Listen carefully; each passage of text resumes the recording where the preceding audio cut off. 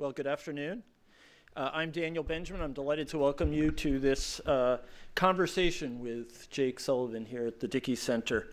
Many of you, if you read newspapers, will have heard of Jake Sullivan before, but however many times you may have seen his name in the paper, his centrality to the key issues of the day has been exponentially greater. And to illustrate that point, I want to recount one little bit of research I did several years ago when I was still in government.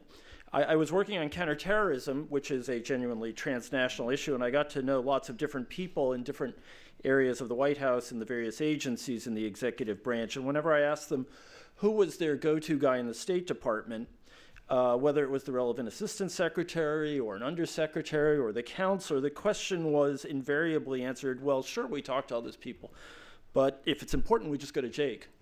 And it was, to me, just staggering to imagine any one person getting so many emails, texts, and phone calls, regular and secure, in the course of the day. But that, in fact, was the reality of the first Obama term at the State Department. And as a result, Jake became one of that small number of people who enjoyed true celebrity in Washington and was referred to like Bono, Madonna, and Sting by only one name, Jake. And I am not making this up. To put it simply, Jake Sullivan was the day-to-day policy person who, more than anyone else, had Secretary Hillary Clinton's ear. And he was the man who could ensure that issues got to her attention when they needed to, and and she was the person whose opinion she asked for last in any conversation. I know from firsthand experience that she relied on his remarkable judgment, his ability to boil down incredibly complex issues in almost no time, and to separate the meaningful from the trivial, to weigh the bewildering and innumerable pros and cons that came with every issue that made it to the 7th floor of the department. And I have to say that I am personally quite grateful that he was so supportive and generous with his advice on many of the critical issues that we faced when dealing with counterterrorism. After 4 years of ever-increasing responsibility in the department, and for much of that time he was both Deputy Chief of Staff and Director of Policy Planning, and as such was the heir to George Kennan, Paul Nitze, and Walt Rostow, plenty of others in Washington were eager to get the benefit of Jake's remarkable skills. Most of his colleagues in the department couldn't imagine that anyone could have the energy to continue after 4 years, seemingly without a break, and travels to, correct me if I'm wrong, Jake, 112 countries and 150 cities with Secretary Clinton. And you didn't get any miles because you were on the plane. Nonetheless, he accepted an offer from Vice President Biden to become his national security advisor, which gave him a voice in the innermost circle in the White House. And by all accounts, it was a voice that the president especially valued. And when he did finally escape the black hole pull of Washington just last August and accepted a job teaching at Yale Law School, he was still enlisted to remain a special government employee to continue the sensitive work he'd been doing on the nuclear talks with Iran. Well, it's a pretty amazing record, and it's worth mentioning just a few other things in Jake's background. He holds undergraduate and law degrees from Yale, where he was editor of both the Yale Daily News and the Yale Law Journal, although not at the same time. In between those stints, he acquired a master's from Oxford in international relations while on a Rhodes Scholarship, and he clerked both on the U.S. Court of Appeals with Justice Guido Calabresi and on the Supreme Court with Justice Stephen Breyer. I could go on, but I think that's enough for now and dispiriting enough for the rest of us. But it is worth noting, as Wikipedia does, that in high school he was also voted most likely to succeed.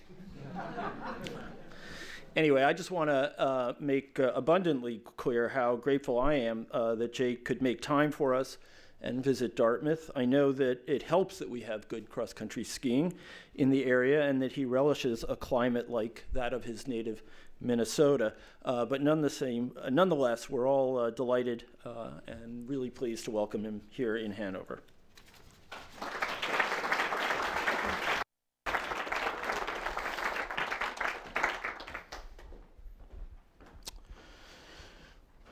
So do you find you have too much free time on your hands now?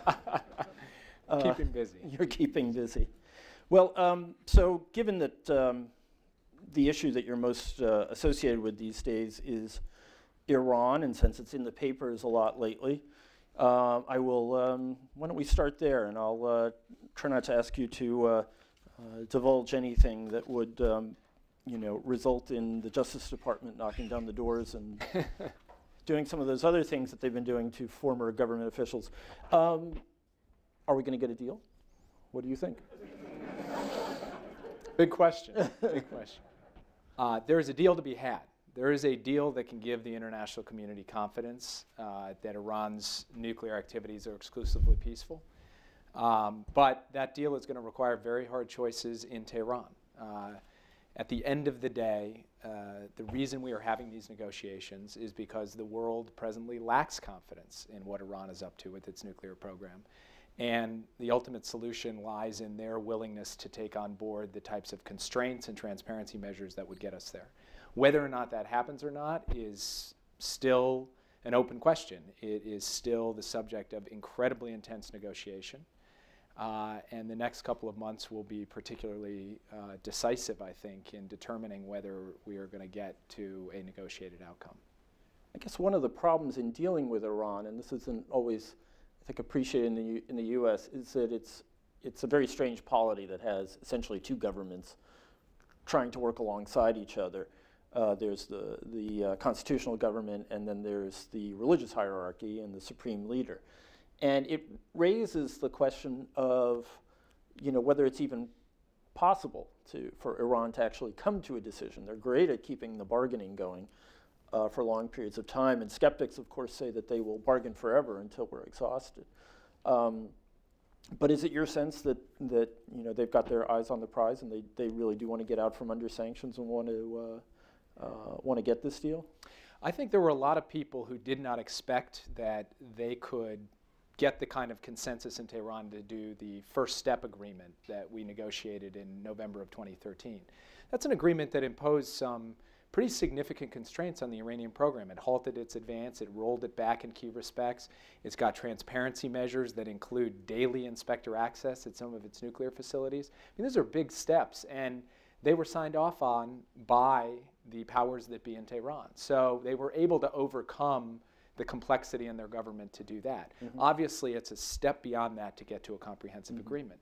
And a lot of what I think you can expect to see in terms of the negotiation isn't necessarily going to be negotiation across the table between the P5+1 and Iran, but rather negotiation within Tehran as they try to come to final terms with what the outcome of this negotiation will be.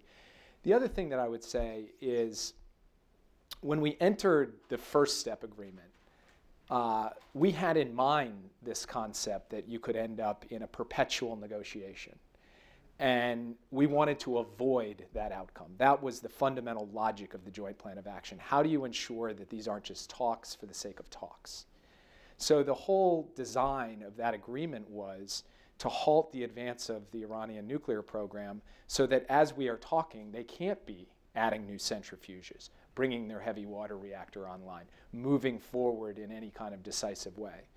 And so that gives us the time and space to actually go through this incredibly complicated, difficult technical negotiation without having the central concern that this is all just cover for bringing the program forward. And what the International Atomic Energy Agency has told us is that every month that this interim agreement has been in place, Iran has been complying, and their program has remained essentially where it was in November of 2013. Mm-hmm.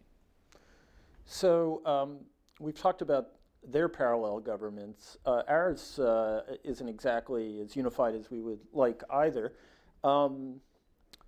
Do you think that good sense will prevail on the Hill and that the executive branch will get enough room to carry these negotiations to their conclusion? Because there's an enormous amount of antsiness, for lack of a better word, on Capitol Hill about this, and the domestic politics are incredibly complicated. So the case we've got to be able to make to the Hill is a pretty simple one. It's that each of the four pathways that Iran would have to get to a nuclear weapon, through its facility at Natanz, its underground facility at Fordo, its heavy water reactor, or through some covert path we don't know about, that all 4 of those pathways are effectively cut off. And I believe that the president will only sign off on a deal that results in that outcome.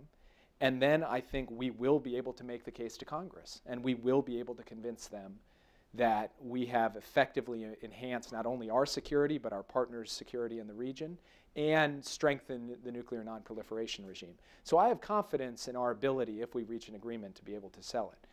I'd say 2 other things. The first is that the Congress takes a unique interest in this issue, in part because this has been a joint project between the executive branch and the legislative branch. If you think about the construction of this sanctions regime over the last few years, it's been a combination of congressional legislation plus the building and sustainment of the most comprehensive coalition of countries ever to proceed in a sanctions regime in history. And that's been the joint effort of Congress and the executive branch. So it's no surprise that they take a very deep and abiding interest in how this all plays out. And the administration has taken the position that we are going to be consulting, we are going to be working with them every step of the way as we go forward. And I think what you are seeing right now is within the Congress a difference of opinion, and then between some members in the administration a difference of opinion over tactics at the moment. But at the fundamental level of what is our objective and what's our strategy for getting there, there's a fair degree of commonality between Congress and the executive branch. Which brings Prime Minister Netanyahu to town, who may not be in that small community of people who really want to achieve this deal. And this is kind of an extraordinary thing that's going on, and he's now paying a domestic price for it too, according at least to today's headlines in the New York Times. But it's unusual to have a foreign leader essentially wade right into American domestic politics in this way. Obviously, it's an existential issue for the Israelis, but I guess the question is, can we get from here to a deal without doing serious harm to that relationship? So one of the benefits of being in New Haven rather than Washington is that you miss out on the toing and froing that has gone on this issue. And I must confess, I don't fully understand either his calculation with respect to this speech through the joint session or all of the dynamics that lie behind it. But I will say that as the United States looks at solving the Iranian nuclear issue, there's a number of different elements to it. One of them is to make sure that we don't end up with an arms race in the Middle East. Another one is to protect our own security, the security of our European allies, security of our Gulf partners. And another is to protect and enhance Israel's security. We have that very much in mind as one of a number of factors at play in trying to resolve the Iranian nuclear issue. If it turns out that there is a difference of technical opinion between the US and Israeli experts on what it actually takes to put the Iranian nuclear program in a box, then I'd be very worried. But I actually think that we've had incredibly good technical cooperation with them. We do have a common picture of what the program looks like and what it's going to take to sufficiently put it in that box. After that, the decisions made by political leaders, that's really up to them. As a negotiator, what I can focus on is making sure that when we make certain requests of the Iranian side, that all of our partners understand the scientific, technical, and strategic basis behind those requests. And I think that that has been basically the case with respect to our consultations with Israel over the last year and a half. And that's really been my main area of focus. One of the unsung stories of these negotiations is how well the P5+1, the U.S. and its key allies have held together. Now, there have been times when it looked like the Russians were going to fall off the wagon, but certainly the relationship between the United States and its European partners has been unusually good here, and I think belies the general narrative that the alliance is always in a state of falling apart and the Europeans are always underperforming. Do you think that that's going to, first of all, do you agree with that? Second of all, do you think that's going to continue until the end? Do we have the kind of um, unity that is needed here? Look, I think this pretty unprecedented coalition is basically a testament to two things. One is just how much consensus there is among the major nations of the world that the Iranian nuclear program is a major problem. So countries are coming at this from their own self-interest. The Chinese and the Russians and the Europeans no more want to see a nuclear-armed Iran than the United States does. So that is one fundamental predicate in all of this. But the second is that the United States has made this a high priority in its bilateral dealings with each of these countries, and it has had robust and extensive diplomacy. I traveled with Hillary Clinton to all of the countries at the P5+1 as we were building the sanctions architecture, and I was there when she made the presentations with great vigor about just how important this was to the United States, and I think countries have responded to that. With Europe, the steps that they have taken, we talk a lot about our sanctions, but the sanctions the Europeans have put in place, including a complete ban on Iranian oil to Europe, that is a big piece of business for 28 countries who can't agree on a whole lot of the time to all come together and go that far, not to mention the financial sanctions and other sanctions. The Chinese being prepared to reduce their purchases. The Russians, even in the midst of all the difficulties that we have with them on other issues, and those difficulties are profound, working closely with the United States on solutions to various aspects of the Iranian nuclear program. It is something where I think people had predicted cracks or fissures in the coalition that have not appeared, and that has strengthened our hand at the negotiating table. So let's look at another area where the Western alliance is being tested, and where so far we've been holding together well enough, and that is in dealing with Russia over Ukraine. You know, if you look at the sort of array of instruments on the table that we command and that others command, you would think, first of all, that we would have an overpowering hand. If keeping Russia from having access to international capital is such an important thing, and yet, you know, they don't have it now because of what they've done, and the possibility of even broader sanctions really ought to sober the Kremlin. And yet, at the same time, this is a conflict that keeps on going on. And so, I guess the question is, can you envision a circumstance in which Putin comes to his senses, or do we have to worry about cracks in our own alliance before that happens?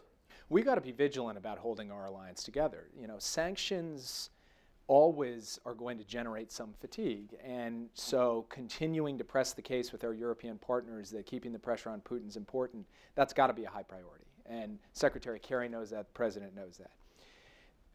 When you look at a situation like Ukraine, it sort of points up both the opportunities and limitations of U.S. foreign policy. On the opportunities side, we could construct a coalition of countries to put massive economic pressure on Russia, combined with falling oil prices. And the Russian economy is feeling that acutely. We could add to that a strengthening of NATO, a strengthening of European energy security, tighter economic links with Europe, and all the other steps that we've taken, as well as support directly to Ukraine. But at the end of the day, the limitation on that is that if Putin would rather choose backing a bunch of basically, for lack of a better term, thugs running around eastern Ukraine than maintaining some economic stability and a real prospect for Russian economic growth and vibrancy in the future, we can't, at the end of the day, dictate that choice for him. All we can do is shape the playing field where we make that choice harder, more complicated, and we find ways to ensure that any aggression from Russia is constrained and suppressed to a maximum extent possible. But if Putin continues to push away all of his advisors who are telling him just how bad this is for Russia's future and continues to double down in Ukraine, then we have the set of steps we can take to respond to that. But it really is a decision he's going to have to make about what path he wants Russia to take on in the future. And if he chooses the path of confrontation and doubling down in Ukraine and other things, then our recipe is clear. It is continuing to reinforce the steps we've taken with respect to NATO, make sure that Russia can't use energy as a weapon against Europe, strengthen our economic ties with Europe so that we help generate some more economic growth in Europe, and then look at all the other potential places where Russia could seek to destabilize things and try to shore them up, starting with the Baltics. That's the recipe. I think that the president has done that quite effectively, and I don't think the fact that there's continued fighting in Ukraine means the policy is wrong or needs to be changed. I think what it means is that we just need to tighten the screws around every aspect of that so that Putin's choices become increasingly difficult and more complicated. But at the end of the day, Russia has certain capacities, and if he chooses to use them in eastern Ukraine, then there's only so much that we can do about it. Do you have a theory as to why he's pushed this as far as he has? I think that he has himself outlined publicly a vision of Ukraine's role in Russian history, his view of the end of the Cold War, his view of wrongs that have been visited on his country by the West. And I think this amalgam of factors, going back to '91 and even before that, has all contributed to this. I think one cannot underestimate the historic links between Russia and Ukraine in playing a role in this. And then, as with basically any foreign policy issue today, one cannot underestimate the role of domestic politics. Which he's manipulated to create this idea of a traditional Russia, a Russia that's a guardian of historic values and which is not shouldn't be corrupted by Westernization. So it does seem like he's chosen the horse he's going to ride. It's just a question of how hard he rides it into the wall, I guess. And look, the United States and our allies, we need to be focused very much on supporting the government of Poroshenko, President Poroshenko in Ukraine. We also need to be very focused on the long game. And in the long game, strengthening the fundamental foundations of the transatlantic alliance and making it clear to Russia that it is not going to be able to thrive while it carries out this objectionable behavior. We have to be steadfast and disciplined in that. And I think at the end of the day, Putin is going to end up having no choice. That may not be next month. It may not be the month after that. But at some point, the writing is going to be on the wall that Russia, this is not a path that is going to produce anything but problems for Putin down the road. So does this take us back to the NATO of 1985? Or is there another way to deal with this without really reinvigorating the transatlantic military tie and finally getting the Europeans to increase their military spending? I think we do need to get the Europeans to increase their military spending. I think every NATO partner should be shouldering its share of the load, and that means getting up to 2% of their spending on their militaries. I think equally, though, we need to think about how we strengthen Europeans' long-term economic prospects. Right. Because that, more than anything, is the way that the United States and Europe together show the world that there is a better way to do things. And the current economic travails in Europe, I think, are not just an economic liability, they're a strategic problem. And to the maximum extent possible, the United States needs to be focused on how we help Europe generate the kind of growth and dynamism in their economies that has been lacking these last few years. So let me guess, you support the transatlantic free trade agreement? Well, I think I support increased trade and investment between the United States and Europe. I do think any particular trade agreement, how it's designed, really matters. Because at the end of the day, it's got to benefit American workers and businesses. It's got to be a level playing field. It's got to set rules for the 21st century that we then begin to project out onto the rest of the global trading system.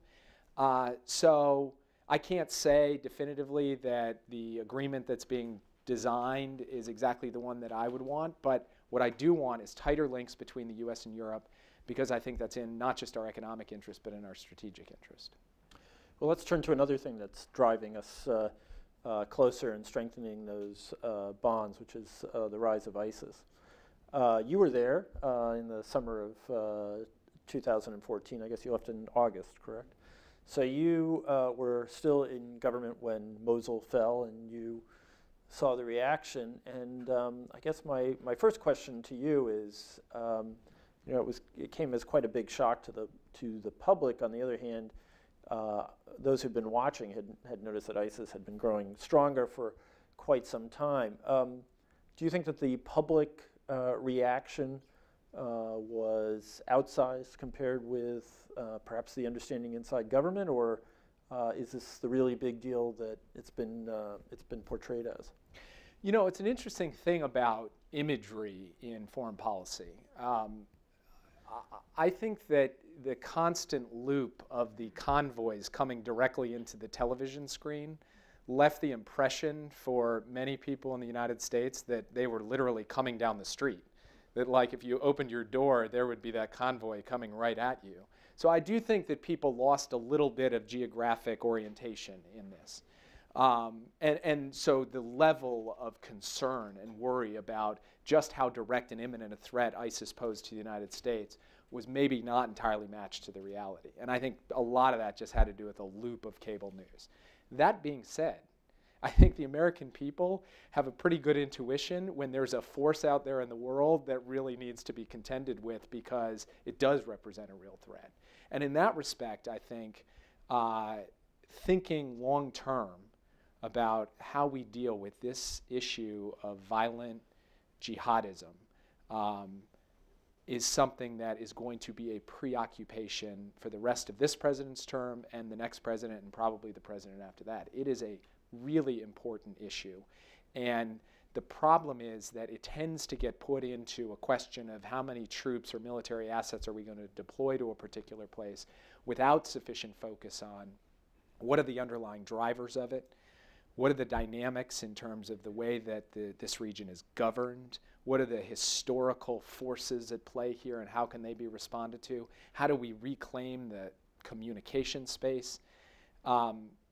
I say all these things mindful of the fact that, you know, when you were in government, this was the argument that you were making long before there was an ISIS out there in the public consciousness, this kind of notion of making counterterrorism a more strategic project than we've made it. I think that should be the real lesson of ISIS, and that is going to take a learning curve on the part of not just our government, but the American people as well in terms of where we put our investments. Well, there's also a structural problem that we've all encountered, which is that the long-term programs that you need to deal with violent extremism, the ones that affect governance, rule of law, culture, things like that, not a lot of interest on the Hill in pursuing those, because they will yield results, if ever, well beyond the careers of any of the people who are currently in office. And I haven't quite figured out how we're going to get past that paradox. And, you know, if you look, you know, the president gave a big speech last year about working with partners and building partnership capacity, which was, of course, a major initiative of the secretary that we both served, and yet Congress has gutted that bill and basically said, okay, here's a couple billion for the Department of Defense, and state you get nothing, and off you go. I mean, how do we get out of this one? It seems like you could produce all the public education you want, and you're still not going to get the right outcome. Yeah. Look, I think there are two interrelated problems here. One of them is, as you point out, making long-term investments in an annual appropriations process that has heavy political overtones is very difficult, because it can always be the first thing on the chopping block. The second is, and I saw this a lot in government, the room for error for a given program that you put money into has become increasingly small.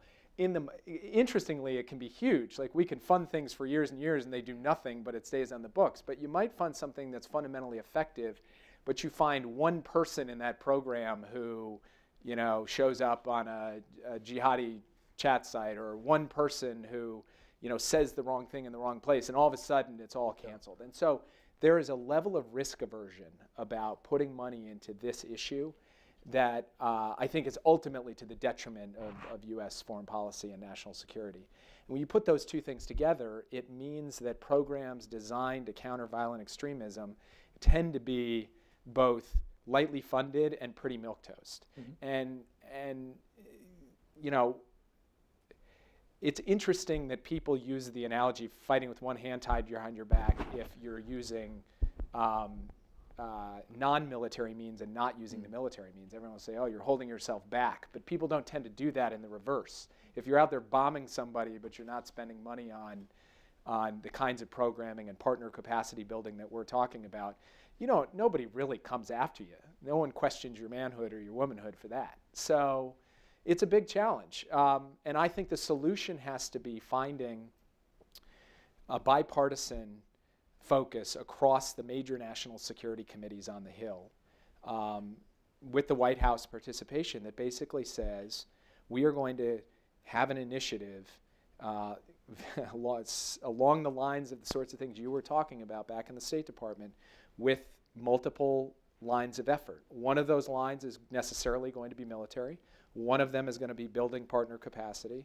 One of them is going to be programming to counter violent extremism. And one of them is going to be about strategic communications, so that we can elevate the voices of those who push back against this kind of nonsense and filth that we're seeing from the jihadists.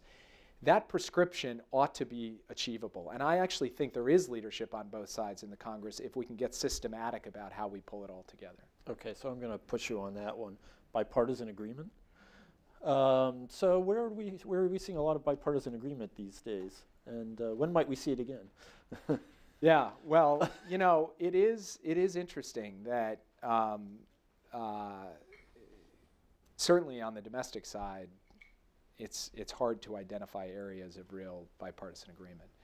But in the aftermath of ISIS, the Republicans and Democrats came together to pretty quickly pass a bill that had previously been totally bottled up on arming and training for the Syrian opposition. Now, one can question whether that policy makes sense or should have been accompanied by other things, but it does teach us a lesson, which is that in moments of crisis, especially national security crisis, there still is the wherewithal, not just for the parties to come together, but to do it quickly, to move a bill fairly quickly.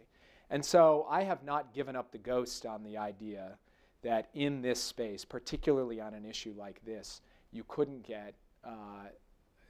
build a kind of bipartisan consensus to move something forward.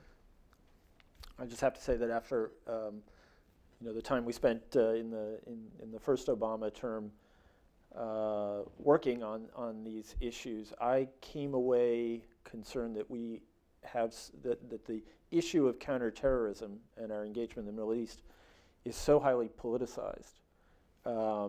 Whether it's because of the issue of surprise and who was responsible for it in terms of 9/11, the incredible debate that we had, I mean, really vitriolic debate over Iraq, the sense of bitterness that it caused.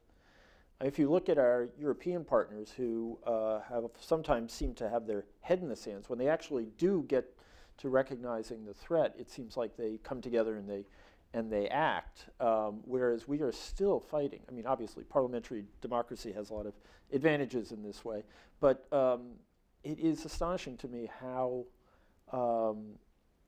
divided we still are on how to deal with this threat, how deeply, for many people, it's a metaphysical issue and not a strategic one, that it's about a fundamental confrontation between Judeo-Christian society, civilization, and Islam. I'd like to have your optimism. Tell me why I should have it. So, look, I actually think the story of our involvement in the Middle East over the last 10 years, particularly where it comes to any kind of deployment of American military power, is not entirely a story about Republican versus Democrat. It is more a story about an American public that is tired of war, very skeptical about the use of American military force in this part of the world.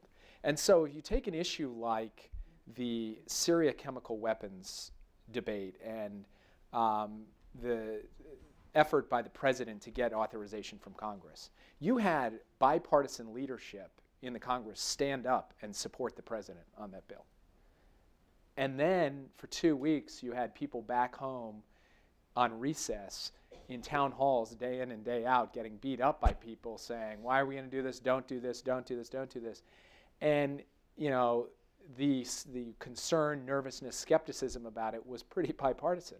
But Boehner and Pelosi came together to the White House and went out front and stood together to say, we support the president on this.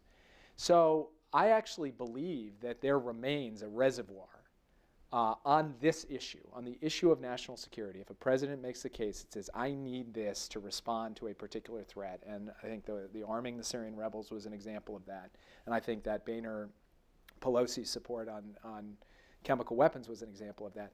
I think this is a bigger question about how the American public conceives of the role of the United States in a region where they have felt that our participation, our intervention, our involvement has been unsatisfying at best. That's a big challenge. But I don't think it is beyond the reach of the White House and the leadership of the national security committees on the types of things we're talking about, which don't themselves kind of have a particular partisan edge to them, to come together and figure out how to do a pretty substantial package. Not saying it will be easy, but I've seen enough of the areas where bipartisanship is still possible to believe that this can be carried out. So I think one of the things that our adventure or misadventure in the region has suggested is that there are problems that may not have solutions, and that there are conflicts in which, believe it or not, we're not at the heart of things. So one of the arguments I've been making is that the conflict between Sunni and Shia in the region, which has been going on, starting with the Iranian Revolution, is really what is driving a lot of the violence that we see in Iraq and Syria, and now, of course, in Yemen.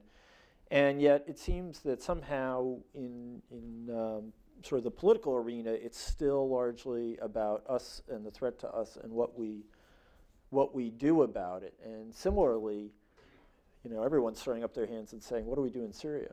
I mean, neither side is really looking terribly attractive. And it seems like this is a wavelength we don't have in our discourse about international affairs. Like, maybe this just isn't where we should be, and it's time for us to let others fight it out and let these different demons settle down. Is this a misperception? Are we, because of our importance in the world, essentially always bound to be involved in conflicts like this?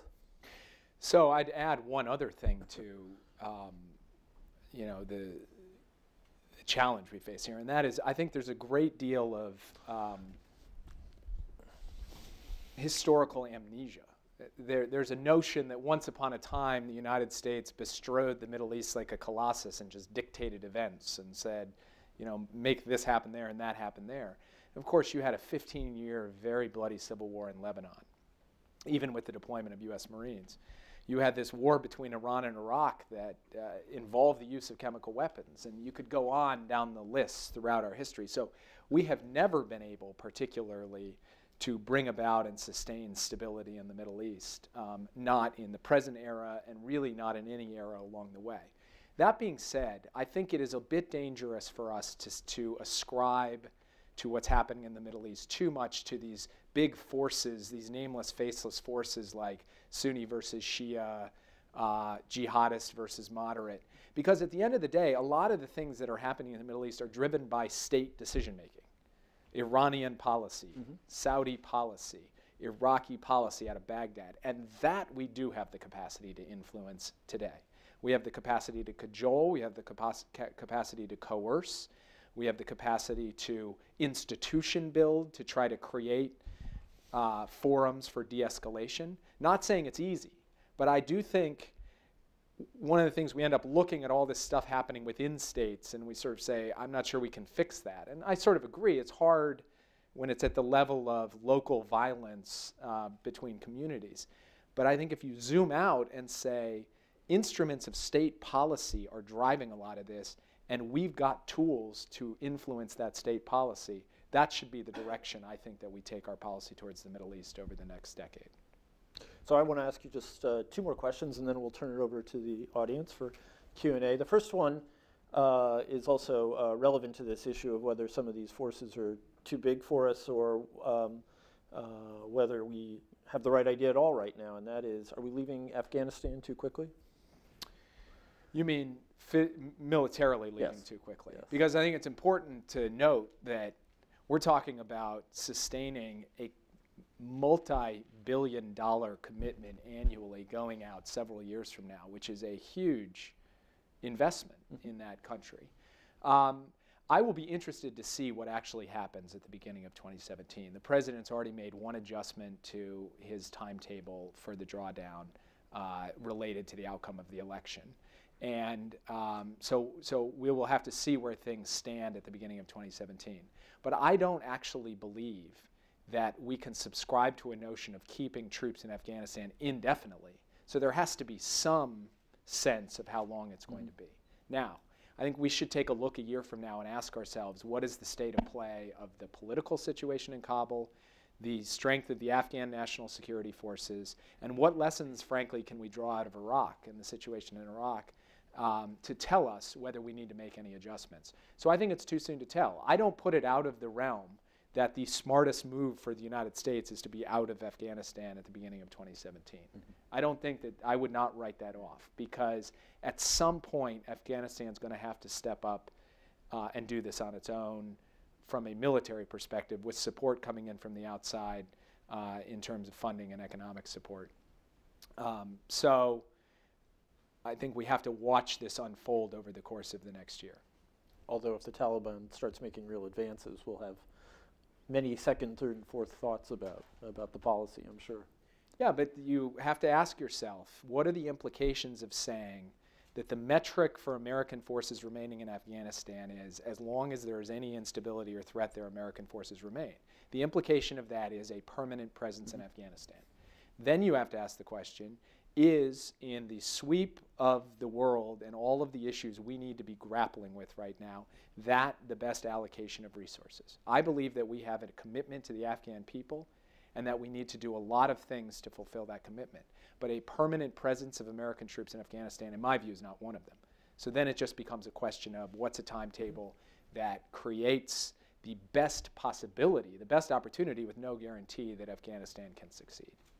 So my last question, at least for now, do you think that in the public debate we are focused, by and large, on the right issues? Or do small issues take outsized importance? You know, one of the things you don't read about too much in the daily papers is the South China Sea. Right. But you read an awful lot about every single decapitation in Iraq.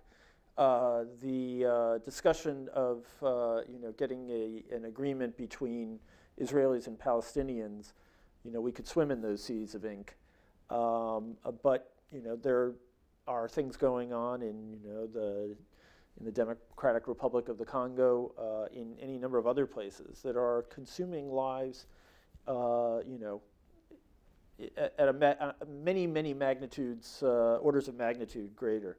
So I guess I'd be curious if, after your 6 years in Washington, you think that we, as a nation, are focusing on the right things. I mean, just look at what happened when 17 people were killed in France, admittedly a tragedy, compared to hundreds upon hundreds every day, it seems, in Nigeria. Anyway. Yeah, I do think we, in terms of the news media's focus and attention on issues, we're out of whack. Yeah. I mean, there is a unbelievable focus and elevation in priority of everything in the Middle East compared with the rest of the world. Putin is a good competitor to the Middle East for the fascination of the news media, because he's such an interesting character from their perspective. Right. But you look at a lot of other just unbelievable dynamics, and you wonder, why is this not getting more play? You mentioned the South China Sea. In the East China Sea, over the past 2 years, you've had Chinese and Japanese vessels operating in incredibly close proximity to one another, fighter jets buzzing one another overhead. This is the second and third largest economy in the world, literally at loggerheads a few hundred yards apart on the open ocean and in the skies. The United States has gone out, the President of the United States has said publicly in Tokyo that Article 5 of our defense treaty with Japan would apply if there was a fight over the Senkakus, meaning that if China and Japan start fighting, we're in. I mean, that's astonishing. Now, things have hopefully calmed down to a certain extent, because President Xi and Prime Minister Abe recently met in Beijing. Probably not something anybody learned about here. That was big, because it has reduced the risk of conflict that could not only tank the global economy, but really drag the U.S. in. I don't mean to scaremonger on this thing. I think it is manageable. I think we are working hard at it, and beyond the headlines, U.S. foreign policy has been quite focused on the Asia-Pacific. But that's an entire region that when the president goes on a trip there, the White House press corps discovers all of these very large countries and economies that are, making a difference in the world, and then comes back to the relatively small number of foreign policy issues that dominate the daily discourse. So I think we've got a big issue on that. Honestly, I don't know what the remedy is for it, so all I can do is sit here and admire the problem. Well, clearly Dartmouth has to have an executive education program for journalists. So anyway, with that, why don't I open it up to the floor, and please wait for the mic, and just ensure that there's a question mark at the end of your statement. Please wait for the mic. Yeah, thank you. Going back to the opening here, we're dealing with Iran. As mention of both the constitutional and the religious elements within Iran.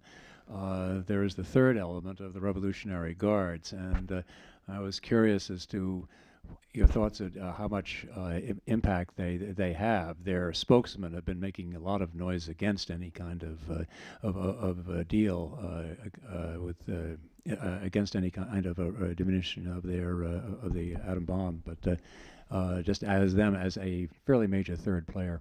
Right. So we have designated the Iranian Revolutionary Guard Corps multiple times in multiple ways, placed sanctions on them and their various dealings. And they are engaged in a variety of incredibly troubling activities across the region, destabilizing other countries, shipping weapons to armed militant groups, even actively participating in certain conflicts in certain places. And it has been a major focus of ours in the region, working with our partners to push back hard from an intelligence and other perspective against that. It is hard to divine what exactly their perspective is on the nuclear issue. Obviously, whether they supported or opposed it, the Joint Plan of Action was agreed and adopted in Tehran. The leader has made clear publicly that he is backing his negotiators and having them continue in this. But I do not doubt for a minute that there are voices in Tehran, some of them probably in the IRGC, who have an entirely different vision for how they want the region to look, for Iran's role in it to look, than even Minister Zarif and his team of negotiators, let alone what our vision is, which is, of course, a completely different point of view from theirs. So I'm mindful of the fact that this is a country that has various power centers, that some of those power centers have engaged in incredibly pernicious behavior and activity, and that we need to think about how all of these issues fit together if there is no agreement or if there is an agreement, and what comes after, because all is not sunshine and roses between the United States and Iran if there's an agreement on the nuclear file. We still have profound differences with them on sponsorship of terrorism and human rights and other things. So to think about the Iranian nuclear negotiations, although we try to keep it in its own lane, you also have to conceive of the broader context at play, and the IRGC is an important part of that context.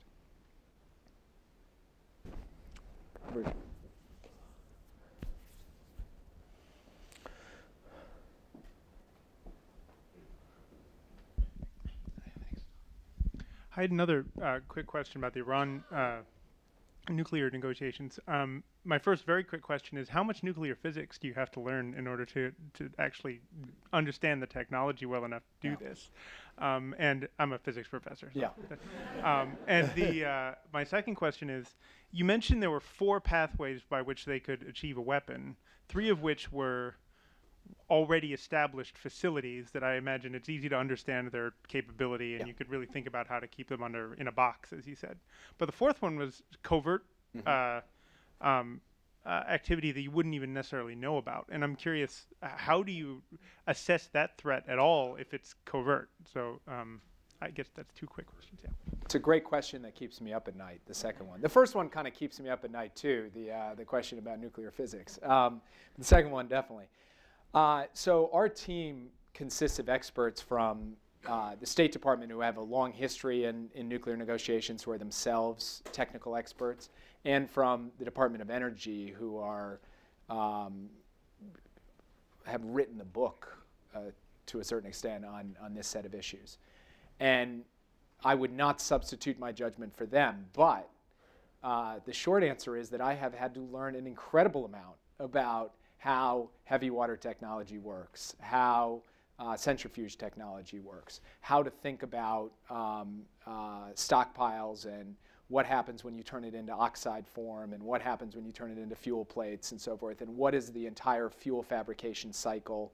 I have had to learn all of that just to cross a basic threshold as we go through these discussions. But you should rest assured that the technical knowledge needed to carry out a successful negotiation is not entirely lodged in my head, that there are true experts, people who know this stuff backwards and forwards, who are part of it. But that has been a big part of my education over the last 2 years, is really to understand the nature of the Iranian program.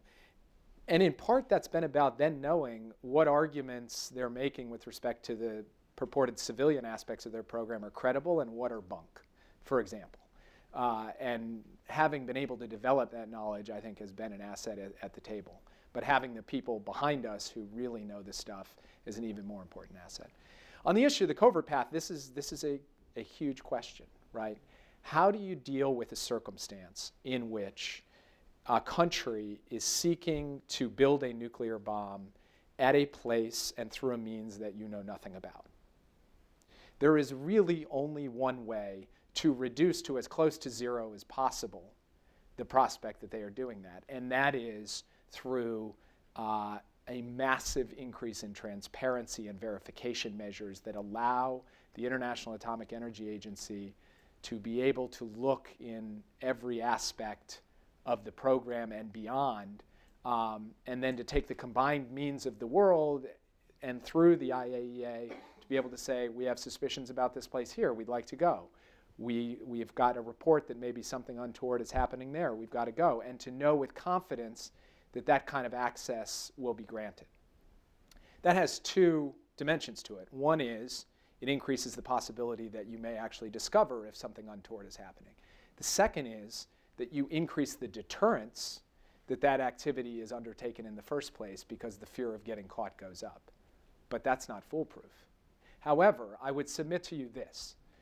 If you think about the options available to a country, to the United States or any other country, to deal with someone who's trying to pursue a nuclear weapon through a covert path, think about the other options besides a negotiated agreement where you get all of that transparency.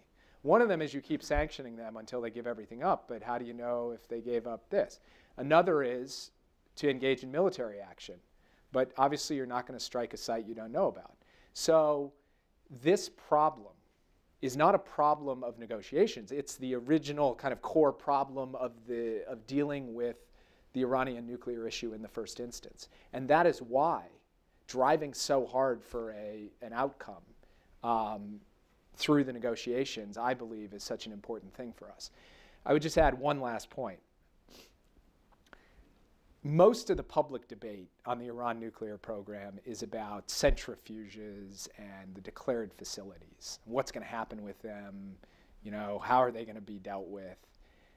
People are not as focused on these highly technical details that are required to increase our level of confidence on the verification side. But when I sit down and I think about what's the thing I absolutely must get right, that is number one on my list.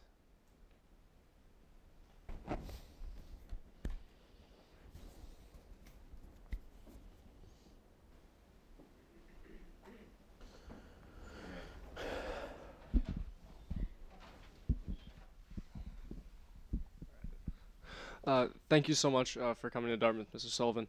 I had two quick questions, just kind of like going a little bit north to Russia. The first is, you said that we need to focus on our long game, and that would be strengthening our relationship with Europe and also Europe economically in general. My question then is, what constitutes Europe?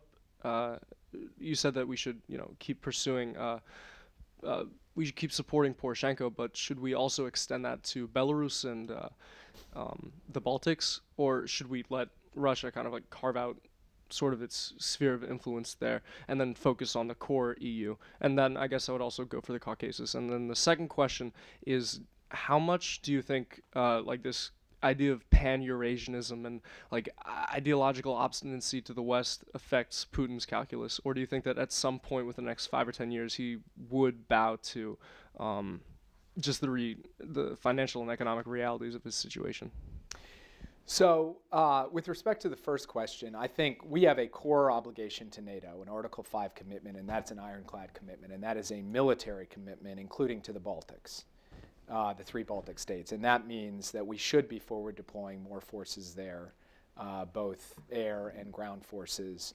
And we have done that over the past few months. I think we should continue that. So that is, when I talk about Europe, one aspect of it is the Article 5 commitment to NATO. But it doesn't stop there, because there are a number of countries that are not in NATO and that are not in the European Union that would like to join the path of Euro-Atlantic integration. And I think we should do everything in our power to support them in that. That includes countries in the Balkans. It includes countries in the Caucasus. It includes countries like Moldova. And what that means is that, you know, helping those countries deal with their challenges to strengthen their economies and their democratic path so that they can be part of a Euro-Atlantic community, that should be a huge priority of ours. One thing that worries me about the Russian approach to foreign policy in the region is the use of corruption as a foreign policy tool, the hollowing out of institutions. We've seen what has resulted from Ukraine. And there are concerns, I think, in other parts of Europe about the role of dark money and oligarchs and so forth. And so one of the things that we need to think about is, how do you strengthen governance and anti-corruption efforts, not just as like social work in the region, but as real national security work to help create a bulwark against further efforts by Russia to destabilize some of these countries in the region. We categorically reject the idea of spheres of influence anywhere, in any part of the world. Now, Belarus is a special case in some ways because, in terms of U.S. foreign policy, because it is not a country that has evinced any meaningful willingness to join the path of Euro-Atlantic integration. It has chosen a totally different path. And so I think our policy towards Belarus stands apart from our policy towards much of the rest of the region. On the question of whether Putin will come around, it is very hard to know. What is clear is that over the course of the 2000s, his views have certainly evolved. The Putin of 2002 has been different from the Putin of 2010, different from the Putin of 2015. You would not have had a reset and the steps that were taken in the early years of the Obama administration without Putin's blessing.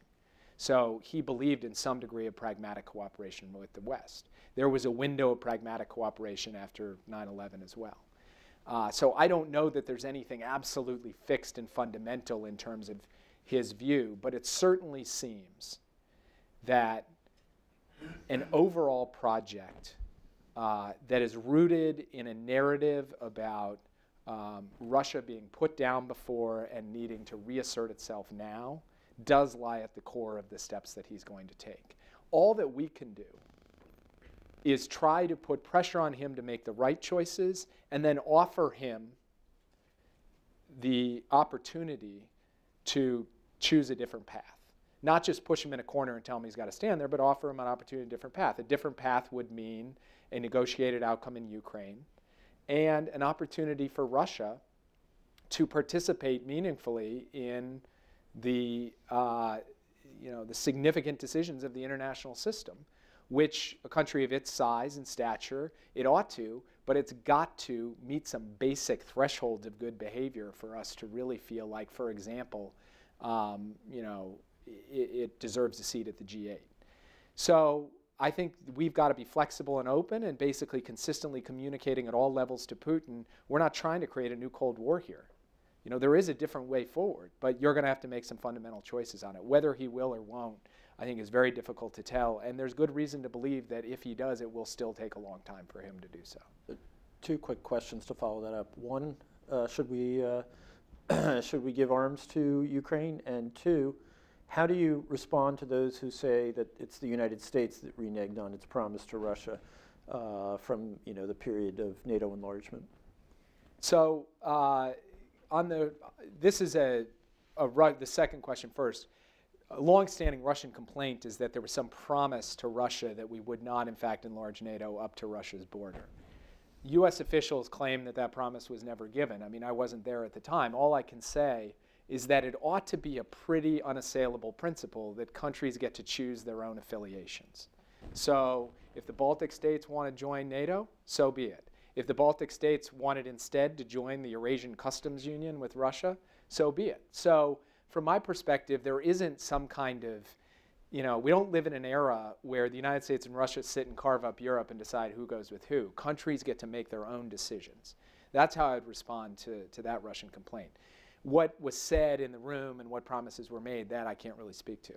With respect to arming providing arms to Ukraine, my instinct is to say that I would support doing some of that, especially in light of these most recent awful offensives that we've seen in the last few days.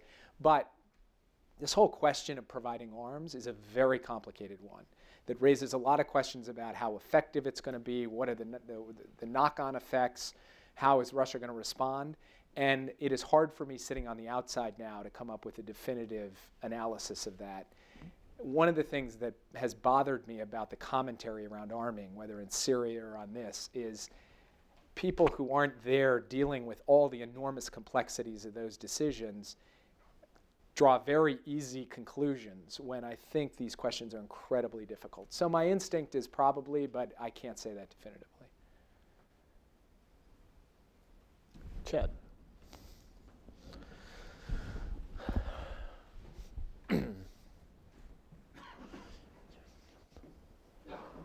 Piggybacking on the NATO comments on the expansion of NATO, has the U.S. made major mistakes with NATO by engaging nations on Russia's border? Mainly, you mentioned that the U.S. public is more averse to war currently. And by engaging those countries and allowing them to join NATO, are we making obligations that we're not going to be able to upkeep? Will the U.S. actually go to war for a country like Ukraine or Belarus with Russia? Well, how do you see that? So neither Ukraine nor Belarus is in NATO at the moment.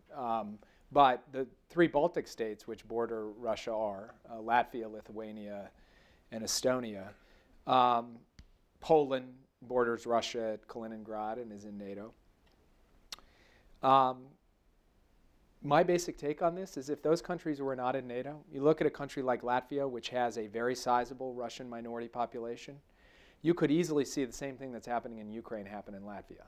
I think the fact that they are bound to the Western alliance system, the fact that there is a Baltic air policing mission and now rotational deployments of U.S. service members in those countries is a testament to U.S. commitment to supporting free market democracies in Europe. And does it create more challenges because they're right on Russia's border? It does. But what is the alternative? To say, well, good luck. And so my view is that when the president goes to the Baltics, and the vice president goes to the Baltics, and they assert with conviction that Article 5 means what it says and that we have an ironclad commitment, we will follow through on that. And I think our NATO allies have watched the response to Ukraine and have some confidence in the way that we have done this. Look, all of this talk is sort of dispiriting in some ways because 20 years or more after the end of the Cold War, it would be so much more profoundly in Russia's interest to choose a different path forward where you didn't end up with these confrontation questions about are you going to go to war over Latvia and the like. Mr. Putin has decided to go a different path right now, but I just go back to my original comments in saying the thrust of U.S. policy has to be to make the better decision attractive and open to him, and the worst decision we have to impose costs and sharpen the choice for him. And that has to be the continuing underlying principle of U.S. policy towards Russia in the years ahead. Professor Valentino. I just wanted to ask you, partly following on your answer to the last question, but you brought it up earlier too when you mentioned the South China Sea island disputes, that the United States has committed itself quite publicly and openly to the defense of these islands in the case there's a conflict with Japan and China. And then in the previous answer you said, look, what would have happened to the Baltics if we didn't have a NATO commitment? And I was thinking, well, yeah, that's a good argument about why the Baltics need NATO, and you made a good argument about why Japan needs its alliance with the United States. But I want to hear the other side. Why do we need to defend Japan over its conflict with China over some barren rocks? Why do we need to defend the Baltics? What's in it for the United States? It's right. We have to make hard-headed commitments about. Of course, we already have made a commitment to those places, but I guess the earlier question is asking in some ways, was that a wise commitment, since our reputation is now staked on the defense of those? Yeah. And you could expand this to a number. I mean, it sounds like you've worked all around the world in different places, a number of areas where the United States seems to have staked itself, its commitments, it's made treaty arrangements with small places. And you just wonder, again, if we were starting from a blank slate today, if we didn't already have those alliances with the Baltics, if we didn't already have a commitment to Japan that we felt we had to extend to those islands, would we start again and do those things? What would be the argument? Why didn't we do it then? When what happened to Ukraine, why didn't we say, we're going to start a new alliance with you? Mm-hmm. So in your view, what's America's stake in some of these seemingly at least small places where we might end up in a war with the biggest powers in the international system? It's a great question. I think there's a macro answer and a more micro answer. The macro answer is that the United States' basic thesis about global stability and prosperity is that the more free market democracies that are accountable to their people and that participate in an open international economic system, the better for everybody. So that's the thesis. And as the most powerful country in the world and the country that has the greatest stake in protecting, preserving, updating the international order, you think about, all right, what are the tools to advance that thesis? One of them is that if a country falls into that category, is a free market democracy that shares our values and shares our vision for the world and comes to us and says, all right, we'd like to be part of your alliance system, it's fundamentally in our interest to offer the incentive for that to happen. Now, the places you're most going to expect that are going to be places where there's a troubling neighbor that they're worried about. So East Asia and Europe, you're going to see that probably less in Latin America because the countries there don't need to worry about an American security umbrella to the same extent.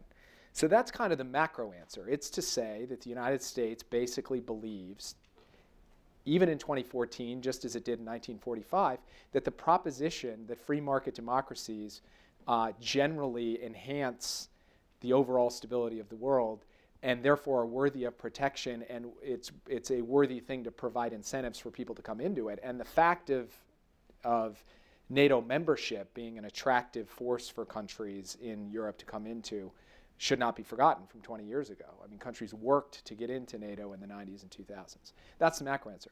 The more micro answer is that the conflict in Ukraine is not in our interest. I mean, having this kind of instability that could potentially spill over into other places as well is not in our interest.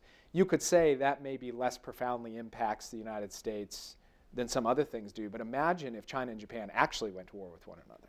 Okay, that would be a huge problem from just a strictly economic point of view, let alone everything else. So what is the best way to de-escalate that situation? One could say, have the US pull out of it and not really worry about it. But I think that probably would have increased the possibility of conflict. I think the fact that the United States came forward and asserted the Article 5 commitment actually created a circumstance where China realized that there was not going to be a military solution to this conflict. And that's how you end up with a Xi-Abe meeting, where you do. So in some ways, the US military commitment there creates more stability rather than less. And I would say the same thing with respect to the Baltics, that by making this commitment, in some ways you reduce the chance that you get dragged into a conflict down the road by making the commitment firmly up front. I don't know about what other places you're talking about, I do think that there are questions about that we should ask ourselves about whether we need to update our kind of overall conception of priorities and security arrangements and so forth. But I think with respect to NATO and Japan, the underlying fundamental logic still obtains today. Right here. So I recently returned from an internship during which I had access to classified information, and from that I'm curious, when there's a conclusion or a decision that's reached using classified information that may or may not be as well supported using unclassified information, how that's communicated to a broader audience. So I'll give you a great example of this. We, when Assad gassed his own people in the outskirts of Damascus, most of the information that we had linking the regime to that was initially classified information. So you've got to go make a case to the world that, first of all, that this happened, and second, that Assad did it. And we could go make presentations, we could get the information classified in a special way to be able to present it to foreign governments, but you also have to make the case in the court of public opinion. So how do you do that? You can't just say, well, we've got the intelligence that proves it, especially after 2003. So how do you do it? In the end, we ended up declassifying a fair amount of information. And what happens when you declassify information that relates to signals intelligence and the like is, of course, you put at risk sources and methods. But in that case, we had to make a fundamental choice. Do we enhance our credibility by showing people basically our homework, saying these are the actual elements we have to prove that this happened, and thereby put a little bit at risk our sources and methods, or do we just say trust us at a time when the use of weapons of mass destruction in the Middle East is not a subject on which our credibility is particularly high? And we ended up doing some declassification for that reason. But in other contexts and other circumstances, a lot of what we have to rely on are robust presentations directly to governments where we have more latitude to share with them classified information that we can't share publicly. And I think this is going to be an ongoing challenge as we go forward, largely because some of the biggest threats that we face and some of the most acute challenges that are unfolding now have an attribution problem attached to them. It's hard to determine who did it. You have the Sony North Korea thing, where eventually they had to release more information that was probably initially classified. You have your Putin little green men problem in Crimea, where it's a bunch of guys and it says, oh, those aren't Russians. So this whole issue of attribution suggests that we are going to have to get probably a little bit more risk acceptant when it comes to releasing classified information publicly in order to establish that we know who done it for a given thing that got done. Right here.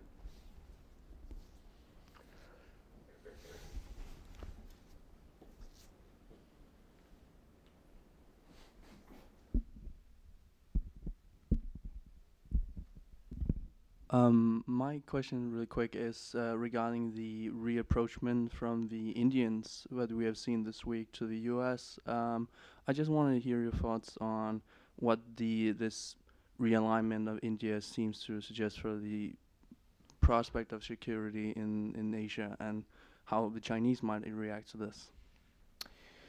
So it's been a while now that the United States and India, by all the fundamentals, should be really natural partners. Diverse democracies, incredibly innovative, dynamic people, a sense of destiny for both countries. We're really trying to get ahead in the 21st century. There's just a lot that, and then obviously the millions of Indian Americans here, you would have thought we would see even more of a coalescence of the bonds between India and the United States faster than we had seen it, because all the fundamentals are there. Not to mention that India has a stake both in South Asia but also in East Asia and the Pacific for a rules-based order that sort of has everybody, whether it's on trade or maritime or you name it, playing by the same rules and playing on a level playing field. So I think the big struggle in India has been that they were the proud standard bearers for the non-aligned movement through the Cold War, and that they have embraced this concept called strategic autonomy. They are not going to be lashed to any other country. And the United States poses a unique problem in this regard, because even just a partnership with the U.S. raises questions: are you the junior partner? Are you just doing the U.S.'s bidding? So there's been this nervousness that's been slowly receding. I think what Modi has decided is that there is no contradiction between strategic partnership with the United States on the one hand and strategic autonomy on the other, that he can have both. And having made that decision, he can much more freely embrace a common joint agenda. I think the Chinese probably look at it and think at least part of it's about them. Every country thinks things happening between other countries are partly about them. China is no exception to that. And, it's not like China is completely absent from the equation, in the sense that thinking about the future of the Asia-Pacific region requires, in part, thinking about how China's rise is ultimately shaped by its own leaders and by all the other actors. And the US and India both have a profound stake in that happening the right way. What I don't think China should think, and what I think both the US and India need to avoid, is some sense that the US and India are conspiring against it. I think the president would go out of his way to insist that's not the case. But the US and India stating a kind of neutral set of principles and a vision for the region that includes asking certain things of China, I think is perfectly appropriate, and that is I think, part of the thrust of the policy going forward. I think it's incredibly positive and exciting. And the new U.S. ambassador to India is a very close friend of mine, a guy named Rich Verma, who's the first Indian-American ambassador to India, a young, dynamic guy. And I think he embodies the relationship itself, just the real capacity for it to absolutely take off in the years ahead. Back.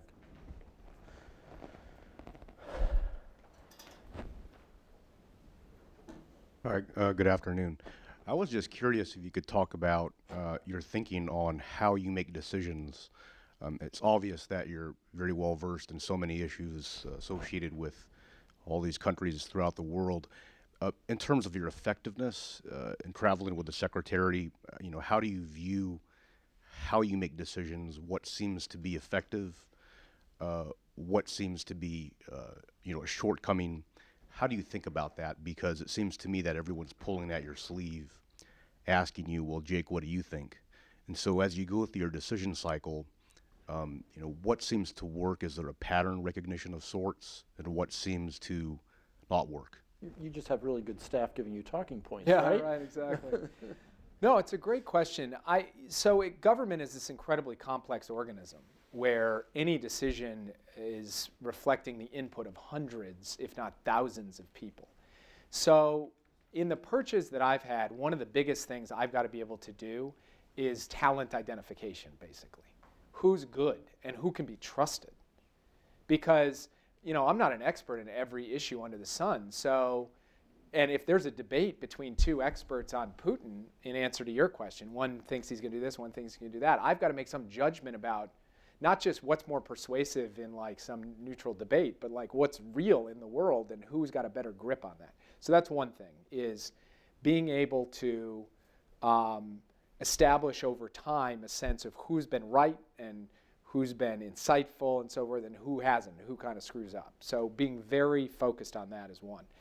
A second thing is looking at the second and third and fourth order potential effects, where you play everything out to a conclusion. If we do this, what are all the possible things that might happen? How would we respond? And then what are all the things that could happen? And being very disciplined about that, so that you're not surprised at what comes right around the corner. And then a third thing is trying to push back against the options that are given to you. Because what ends up happening a lot of the time is someone will present three options. One option is do everything. One option is do nothing. and one option is do something. And it's like, well, among those three choices, do something is the only relevant option. So if you just stuck with the option set that was given to you, you'd end up picking the preferred option of that person, but not really the true span of options. So also being willing to step up and say, no, come back, I need 3 options in the do something category because I'm not doing everything, I'm not doing nothing. So break that down for me. That's also an important feature in this. But the last thing is, honestly, I think it's having an enormous amount of humility in government, I think, is really important. You know, I've said before that the government at the end of the day is nothing more than the sum total of the human beings that operate it. And you're talking about imperfect people with imperfect information and deeply imperfect choices in an imperfect process. So you're going to get imperfect results. And recognizing your own shortcomings in the areas where you need to defer to other people's judgment, or you need to say to the secretary or the president, I think this is right, but I can't promise that it is because the following 3 things are out there. Being willing to step up and do that on a regular basis and having the confidence to do that, I think, is incredibly important. And then, you know, you basically don't sleep the entire time you're in government because you basically just think you're constantly screwing up. Every night you go to sleep, you think, I've made some terrible mistake today. I'm not sure what it is, but I'm sure I did. And you stay up all night thinking about what it might have been, and you hope just to get to the next night so you can stay up all night again on some other set of issues. But it's, you know, it's a huge challenge. And one of the interesting things about the United States is that we have such a profound can-do spirit and a sense that we can go out and solve any problem in the world. And it's amazing. I mean, I've sat with the secretary while she has talked in a well-versed manner about caterpillar infestations in northern Liberia. You know, like what other country in the world gives a dang about caterpillar infestations in northern Liberia? The United States, we go around the world and we care and we want to solve problems. And the challenge is that most other countries approach foreign policy issues from a fundamentally different perspective. They have different historical hang-ups. They have different narratives. They have different calculations. And oftentimes, in our exuberance and our enthusiasm, we try to blow past all that. And I think that's where we tend to make our mistakes, is where we don't sufficiently take on board or into account the fact that most other peoples and countries are kind of constitutionally designed. I don't mean like legally wise, but like in their own, in their sort of national sensibilities are built differently than the United States of America is built. Well, actually, I'm going to abuse the prerogative of the chair then and ask the last question, which takes off directly from what you just said. I was reading, Jake gave a commencement speech at the University of Minnesota, where he was visiting another former colleague, and it's a fabulous speech, and I commend it to all of you, and you can find it if you Google it. And you had to deal with the remarkable genre of the commencement speech. Right. But particularly for those in the audience who are looking forward to careers in public service, you offered 3 simple propositions. 1, reject cynicism, reject certitude, and don't be a jerk. And I